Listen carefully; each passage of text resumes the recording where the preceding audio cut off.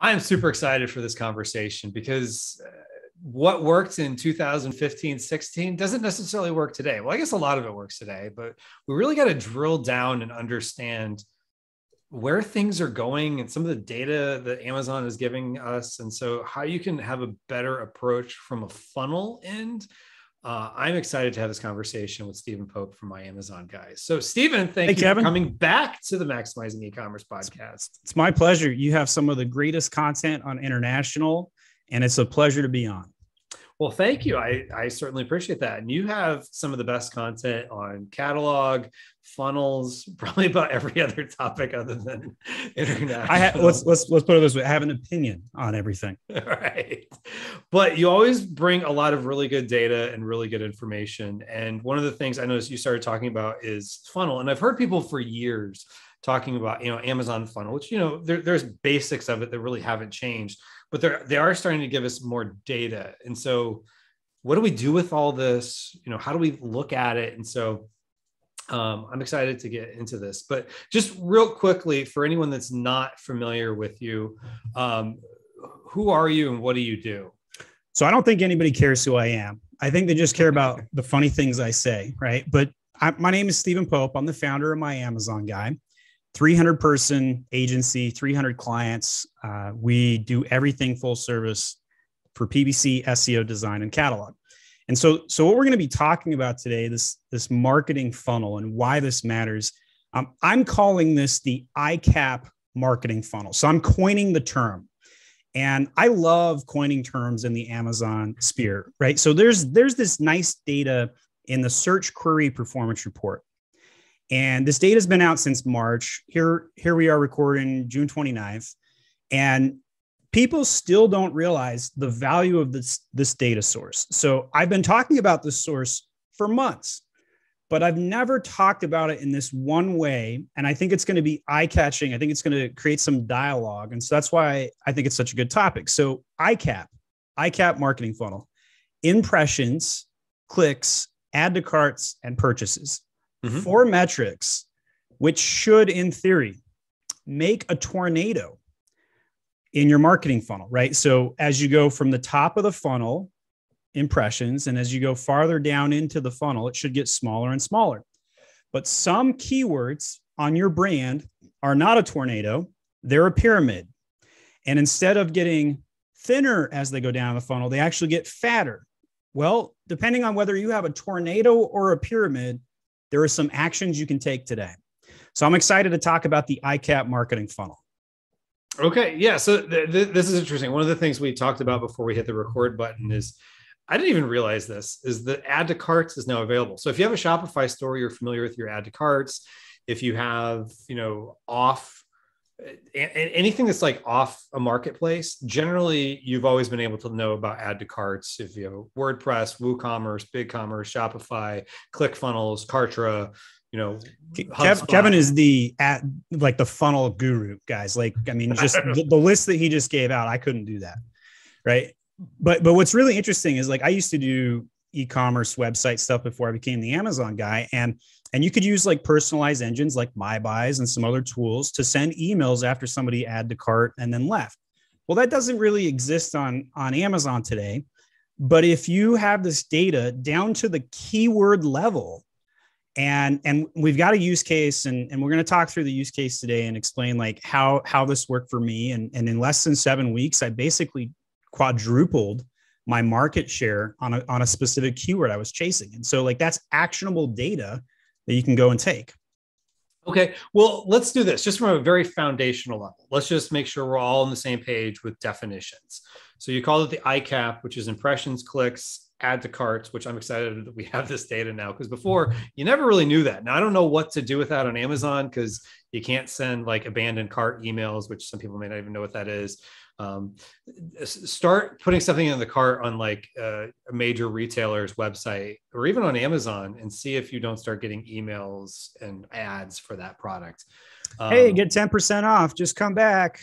Exactly. You'll start noticing this everywhere now if you hadn't noticed it before, and then purchase it. So let's walk through each of the 4. So what just the basic standpoints, we're all on the same page. What is an impression?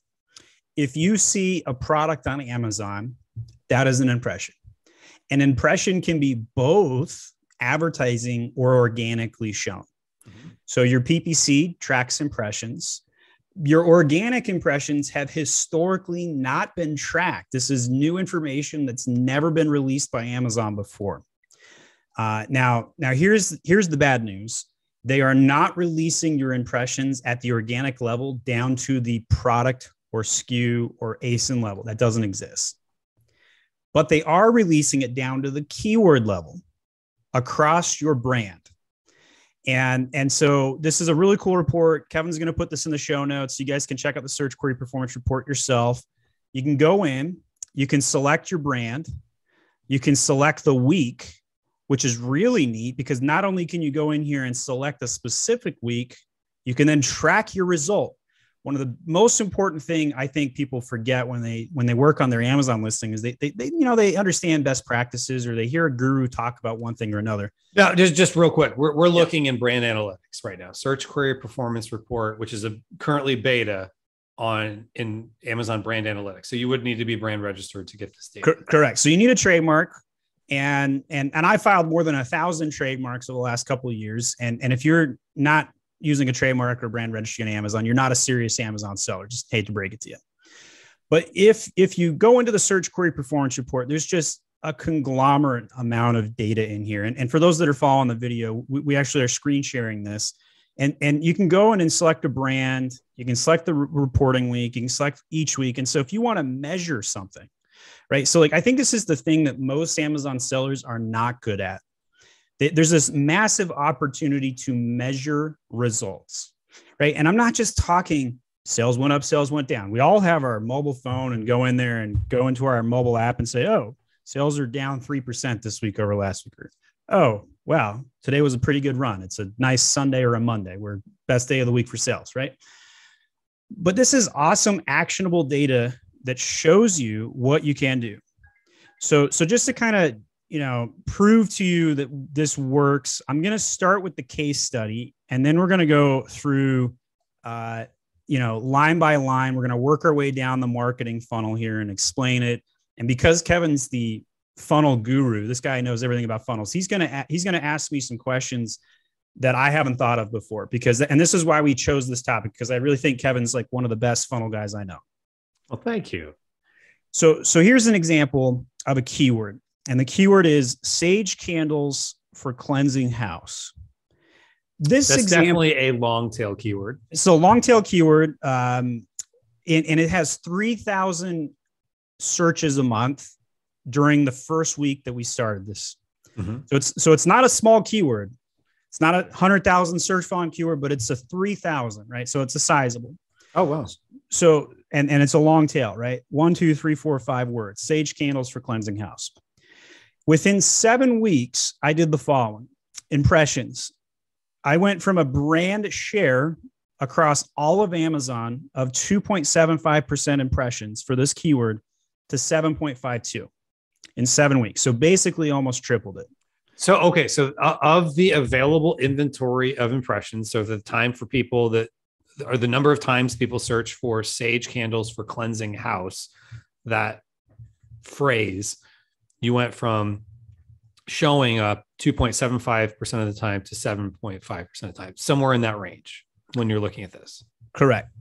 Okay. So that's impressions. That's being seen. If we stop there, that would be big enough, right? Like that is actionable. If that was the podcast, just impressions, my product is being seen by more people. Done. That's awesome. Mm-hmm. But wait, there's more. Clicks went from 7.58% to 20%. That means 1 out of 5 people that searches sage candles for cleansing house is now clicking on my product. 20%. Isn't that absurd? Okay, so now let's get back to the definitions. So we're going from impressions to clicks. So they see the product somewhere on Amazon, whether it be the search results page, or I'm assuming this data also includes the when they see like the other products, on a product detail page, that somewhere along there. So if you go on Amazon and you type in sage candles for cleansing house like this, mm-hmm. You're going to see all kinds of sponsored brand ads at top. You're going to see my product come up, sponsor product number 1 right here. Okay. And before I go further, what do you notice? Just anything you notice here, Kevin? It's a lot of sponsored products up at the top. What do you notice about the products offering? How does mine compare to everything else? It looks less like a candle. You nailed it. Okay. So I'm selling a smudge kit and everybody else is selling a candle. But here's the thing, right? So on this search result, I have one impression right there, a second impression right there, because that's a second ad with highly rated in the section. Notice I also have the Amazon's Choice badge for this keyword now. I'm not a candle, but I have Amazon's Choice for Sage Candle. And we scroll down and we finally see my organic result right here. So I've got 3 impressions on those keywords. So a lot of times people ask this question: should I spend PPC on something I'm organically ranked on? Answer: absolutely. Because I'm now getting multiple people seeing the same product as they scroll by. And guess what? If they scrolled all the way down to the organic listing and clicked on that after seeing my product 2 times above there, I'm not paying for that. And I'm getting more customers. All right. So we've established that being seen in impressions is more important, is a good idea. I'm now establishing that getting clicked on is a good idea. Got it. So now people are basically, from a digital standpoint, if you're walking down a mall, you see all these different products everywhere. You're now walking into the store. That's basically the click. And that click went from 7.58% to 20%. So gigantic increase, almost tripled. Okay. And so this is just simply clicking on the listing, right? So I'm going to pull it back up for those that are visually following us. I'm going to click on the listing now. So now I'm on the listing. Okay. And I haven't done anything yet. I've just simply clicked on it. Okay. There's a certain portion of people that are going to leave at this point. And Amazon tracks all this data. There's also a certain portion of people that are going to hit this nice one-time purchase, add to cart button, or if I'm lucky enough, they're going to hit the subscribe and save. Right. So I've got subscribe and save set up. This listing also has a pack of 3, 6, 12, and 100. So I am break even or barely making any margin on my 3-pack, and I sell it for $10. I actually went to market at 8, and I worked my way up when they let me get my small and light. When they raised those fees, I took advantage of that to try and squeeze as much margin out of that as I could. When this product launched, it was number 1 in incense for new releases. It's a very successful launch, over 777 product reviews. I've never once asked anybody for a review. I've done 0 external traffic of any kind. And I like to do these things or not do those things to prove that the basics still work. All right. So now that we've established this is a successful product, I've never done a photo shoot with it. You can see there's no live images of people using a product. That's actually something you should do.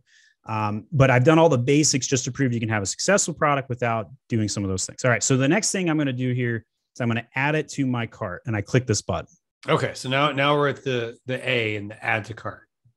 And so if we go look at the tornado, in theory, there should be a higher percentage of impressions with lower clicks and lower add to carts and lower purchases. ICAP, impressions, clicks, add to carts, purchases, right? But here's what my data showed. My clicks were higher than my impression count. So in the original week when I first looked at this data, I had a 2.75% impression share and a 7.58 click percentage. So in the world where I had a pyramid instead of a tornado, I knew I had an opportunity. A pyramid shows you that the consumer finds your product more relevant than the competition, which means what? It means you need to spend more on traffic, more on PPC, more on SEO.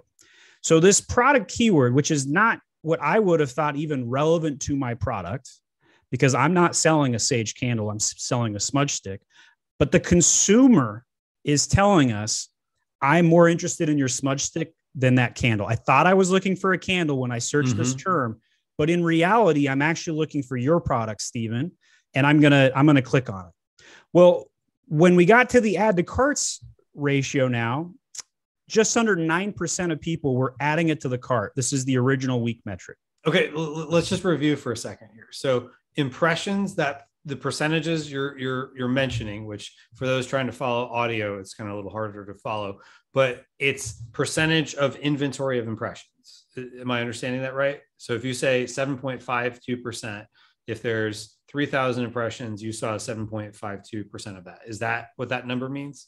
Yes. So if we look at the actual data set inside of the search query performance report in here, we've got a data set in front of us. So just under 3,000 search volume keyword, the number of search funnel impressions is 154,000. So the difference between a search query volume, 2,900 people typed in the term. That's the query volume. This is what people normally see in SEO tools like Helium 10, and they type that in and they see it, right?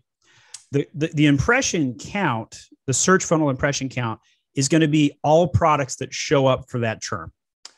Got it. And so 20 products might show up on a page when the page first loads. Correct. All 20 of those are counting towards that total count. Okay. Correct. So your percentage of that.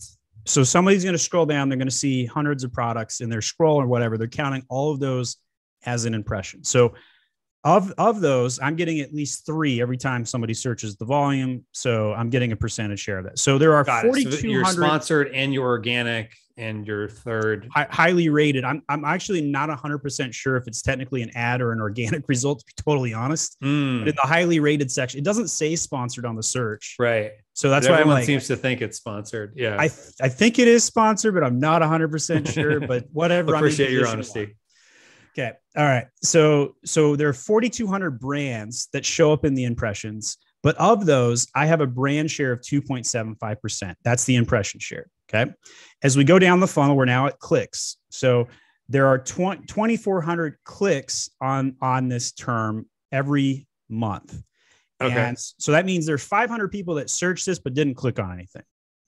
There are 2,400 people that clicked. Of that, I have a 7.58% click share. Got it. So your brand had 188 clicks. Correct. And of the 2,481 total clicks, out of that total 1,500 or 154,000 impressions. Correct. Total. Okay. Right. And I know this is very data heavy for a podcast, but you're going to leave this podcast understanding the methodology, and that's important. And you're going to understand the metrics prove what we're talking about. All right. So then as we go down to add to carts, there are 850 people that add this to their cart every month. We started with 2,900 searches. We went down to 2,400 clicks. We're now at 850 add to carts. So that's a tornado, right? We're seeing less and less people, but disproportionately, my percentage of the tornado became a pyramid.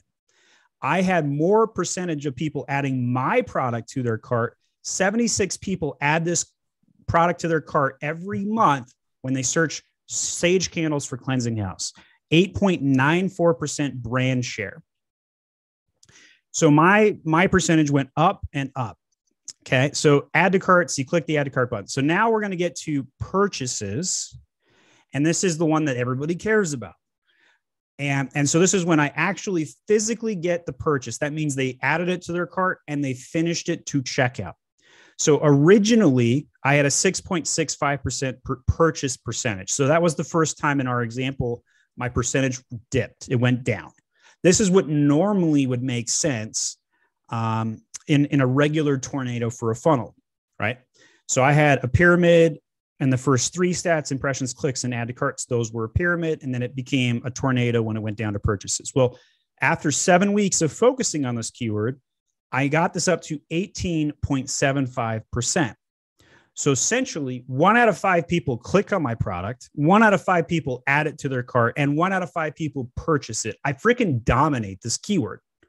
There's almost nothing I could do further to dominate on this keyword. I'm maxing it out. 1 out of 5. That's pretty good. Okay. So let's just, again, this is just a lot of stuff to consume. So I'm trying to think through, like, what are the questions people might have as they're listening to this? So just to take a step back to the beginning, impressions of the total number of impressions that are out there, which impressions is going to be a different number here than times people search for it, because there's lots of impressions for all the different products that show up that are counting every time somebody searches for sage candles for cleansing house. So by having multiple placements, you're getting a higher share of impressions, and the more likely you are to the top, the more likely you're going to get a higher percentage share there. Clicks Correct. Is percentage of times your product was shown that somebody clicked on it, which 7.58 to 20% is still pretty. It's a gigantic jump. That's a big number. I mean, like, I've been to, I remember starting out, and someone who's still relevant today in the PPC space, who's been a speaker at some of my summits, had said, as long as it's above about 0.2%, you're good. And so that's for ad in CTR specifically, though, not accounting for any organic. Right. But either way, because before we didn't really have the organic data, that's still pretty good. I would argue, even for organic, as long as it's above 1, you're probably not that bad off. Well, it depends. I would parse that, and I'd say it depends on the volume of the keyword and what it was. But so if we data mine this and we go through, and there's so much freaking data in here, you can see all the search query volumes, you can see all the impressions, clicks, add to carts, and purchases, and you can see how you stack up on market share, right? So this is why I tie this into my SEO phase 4. It's my newest SEO phase, created in the last 90 days. And we call it the market share SEO phase, right? And so on our previous podcasts, we've talked about SEO and how we go through different phases. You're going to index in certain phases, you're going to rank in other phases, and other times you're focusing on the strike zone and trying to rank it higher. In this particular SEO phase 4, it's about market share. So increasing your market share. So now we have a tool that demonstrably tracks this automatically with no effort on your part. You can see if your market share is going up or if it's going down. And you can go from one week to another. So between week 13, this was my starting week, and then I did it on week 20, I can then apply the search and see all of these results. So what's interesting is this particular example, the search query volume did go down between week 1 and week 7, went down from 2,900 down to 2,100. But my market share and all of these percentages and all these benefits, all of my stats went up. And being able to close 49 sales a month on one keyword, that's pretty good. That's pretty good. Especially right? A keyword that most people would have probably negated and whatever from an ad standpoint, thinking this is not relevant. Yeah. So what I think this is the biggest thing that most marketers learn the more experience they get, right? Don't tell the consumer how to use your product. What you may think is a limitation might be a freaking feature, right? Yeah. Like, and this is a great use case example on every component. So what do you think I did to get this impression up? I spent more on ads, and then I did things like add it to my title. I'm now calling this product a Sage Bundles for Cleansing House, Sage Candles for Cleansing House right there. Probably don't need to have Cleansing House twice, but I was trying to go for that exact match on a couple of keywords and really hit it home, right? And still using a feature, but focus on the keywords. One of the other things I did, and unrelated to the current example, what do you see right there? I put in some Spanish into my main title, right? Because like I know everybody at home is thinking, can I put Spanish in my title? And I have proven it works. And I wouldn't do it on every product, but I think that this particular product. Why might you not do it on every product? What would be the downside? Well, I mean, if you really are trying to push the American made and you start talking in Spanish, it might be a little fishy, right? If you're selling an American product that, is 90% purchased by, US natives, probably don't want to suggest to them that there's a Spanish angle to it, right? But in a product like this, where I actually think that my demographic sways to the Spanish persuasion by me well, first of all, the data told me to do this, right? So like, so like if one of the biggest criticisms that I have for marketers is that they think like politicians. They're like, I need to cast the biggest tent possible and get the most votes. Well, if you make a product for everybody, you have no customers. Full stop. Right. And so like the data right here on screen, slot number 4, search query, Amazon is saying this is an important keyword for my brand with 257 searches on the Spanish. So it's significantly smaller. But I went from, a brand share of 2.6% brand share and increased that one as well. Right. So like, this isn't just a one-off use case example. I just shared this one because it's clear as night and day. There's no ifs, ands, or buts, and it's gigantic and it's a big keyword. But I've replicated this dozens of times now. I've also, some of the other things I did is I put it into the A+ content. So I snuck it in right at the top of my A+ content module right here. Right. Yeah. At the top there, it says Age of Sage or Sage Candles for Cleansing House right here. Right. I have no supporting for pictures. Folks not watching this. This is not a candle. Right. Like, yeah, this is a smudge skit. And if I was listening to this a year ago, I wouldn't even know what a smudge kit was. Yeah. I have personally never used my own product. I am not the target audience. I just have a daughter named Sage who's 3 years old. And I thought I'm going to start a brand because I want to, and I'm going to put my daughter's name on it because I can. And then I was like, okay, cool. Now that I've got a brand name called Age of Sage, what am I going to sell? This is not the right way to do product business operations, but it's how I did it. Demonstration purposes.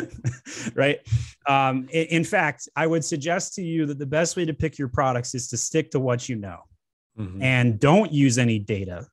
For example, I'm a chess player. I got a chess set behind me, and I am, I was a national chess player growing up. I taught in over 200 elementary schools in Utah. I could play a master in chess right now and have a shot at beating them. Oh, wow. Right? So I know chess. If I launched a chess product, I would have a gigantic edge over everybody else. Just gigantic. Just because you understand it and the target person. I would know who buys it, why they buy it, what makes the customer tick. And then when Netflix comes out with Queen's Gambit and we see chess set sales go up over 800% in 90 days, I would be on top of it and would know exactly why and what's going on. Right. So these are advantages that I would have if I were going to launch chess sets. Now, the reason I'm not going to do it is because it's a freaking over commoditized category that everybody and their dogs is in. So it's not a good category. But when you figure out what you understand, and then you then go to the data to determine, can I sell chess sets? Can I sell these things? You then get your answer. So now we've established that this marketing funnel is super important. The data is clear as night and day. It's free. It's in the search query performance report. Why wouldn't you go take action today? Like, just 100% go take action. Yeah. So this is interesting. So it definitely has my mind thinking. Now, just kind of first impression, and my first impression of this is the data. I'm going to get at least 1 out of 5 of those impressions, by the way. There you go. Is that well, you're definitely part of this impression. Is that the data is a little different than some of the typical funnel. Like, the general concepts are the same. Because really, when you think about a funnel, you've got impressions, whether it's, number of times a Facebook ad scrolls by someone, or, somebody drives past a billboard, or they search for something on Amazon and they see the product, all these different impression points. And then to what the next action is. The next action from impression here is the click. And then the click would be the sale. Here, you're able to monitor the in-between of the add to cart. Now, the different percentages between add to cart and purchases was really just the fact that some fall off, but it wasn't percentage of purchases to add to cart. I guess you could back that out in a spreadsheet if you wanted to, but that'd be kind of pointless because you can't really do much with it. So we know that the number of people that add to cart and purchase is going to shrink. That's just 100% guarantee, not on every single product ever, but a pretty 100% guarantee we could pull up 1,000 products and we would see that trend, right? So with that in mind, your job is to maintain as many of them as you can. And if your product can gain a market share at any one of these 4 levers, if you can gain market share at impressions, you're going to be seen by more people. If you gain a market share on clicks, you're going to have more traffic to your listing. If you can gain market share on the add to carts, that means that you have a higher conversion rate. And if you can gain market share on purchases, that means that you have staying power compared to your competitors. Now, one of the things that people just kind of don't think about on a daily basis is what happens when you get to the add to cart page. When you hit that add to cart button, what shows up? Well, you often see other product ads. And so if your product, which is, you've already won the click, you've already won the add to cart, but then when they finally get to the checkout page, they bail and buy somebody else's product. Why does that happen? Well, there could be all kinds of reasons, right? So like in classic marketing funnel 101 theory, off a website, you have to solve two problems, friction and anxiety. Friction would be like, I can't figure out where the add to cart button is, or I don't know what to do next. Amazon has solved friction. You literally have no control over friction on Amazon. one is better in the world. You can't out Amazon this one. So with that in mind, that's half the theory out the door. You only need to worry about anxiety. So when it comes to conversion improvements on Amazon, anxiety is the only thing you need to solve for.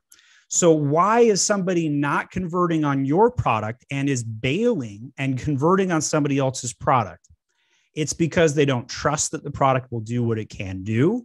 They think that they can get a better price somewhere else. They're just not 100% sure that you're going to solve the customer problem. So when you reframe these conversations with your team and you're trying to debate these things out, right? There's lots of great tools out there. You can run a pick food test to A/B test your main photo to fix CTR. But it's a very difficult conversation to figure out, how do I fix my conversion rate?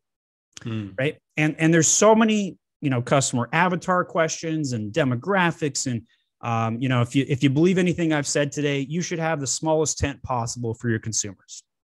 There is only enough room in here for the perfect customer.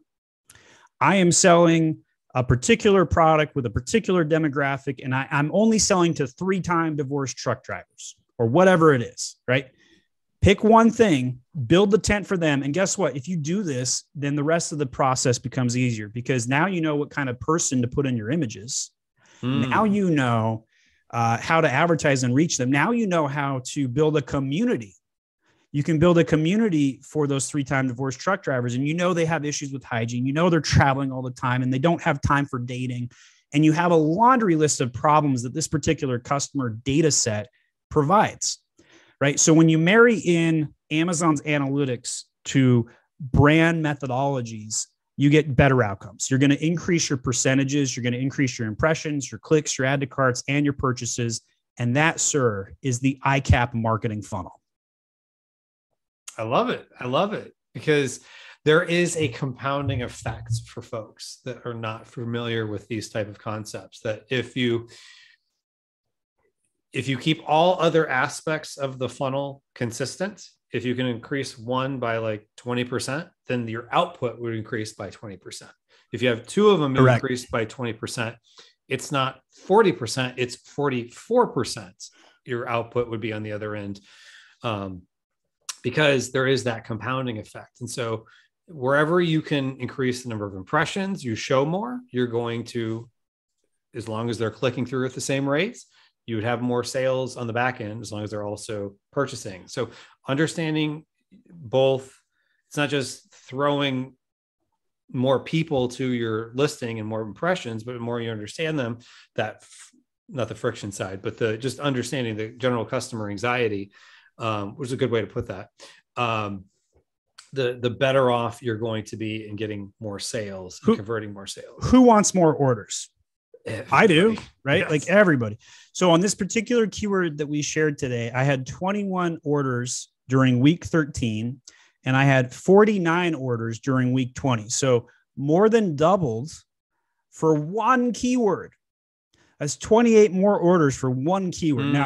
Now, if you repeat this process and do this on dozens and dozens of keywords, we're getting into the hundreds, if not thousands of orders.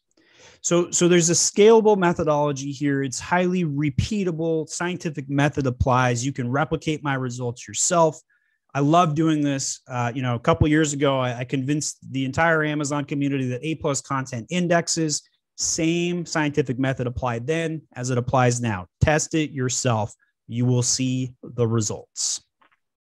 Love it. So if somebody wanted to learn more from you, where would they go? So you can find us at myamazonguy.com. We have a YouTube channel, and follow me on LinkedIn. We're posting content all day long, multiple posts per day, multiple videos, just circulating everything we know about Amazon. I'm on a mission to help anybody in the world who has a computer sell on Amazon. And so it's a big mission, and it's never going to be done, right? Yeah. That's how you know you have a good infinite mission statement. I learned that from the business book, The Infinite Game. I might be misquoting that now off the top of my head. Other business books, while we're on that topic, The Road Less Stupid, best business book I've ever read, and it's a recent edition. Road Less Stupid. Who's that by? The Road Less Stupid. And I could not believe how down to earth, but also just a masterpiece of a business book. I haven't heard of this one. So tell me a little bit more. It's by Keith Cunningham, and basically you got a guy he's an older Southern gentleman whose basically main thesis argument is, if you could just roll back 3 bad financial decisions, how much more money would you have? And he's like, here's all the things you need to do in business not to make stupid decisions. And by the way, you need to schedule thinking time. That's the whole high level book. But then the tactical level, like going in the weeds, and here's why this matters, and here's how it impacted me, and shares my experience. Just an incredible book. Any Amazon seller will find value from it. Okay. Definitely recommend folks go check out Road Less Stupid. But then if they wanted to check you out, where would they go?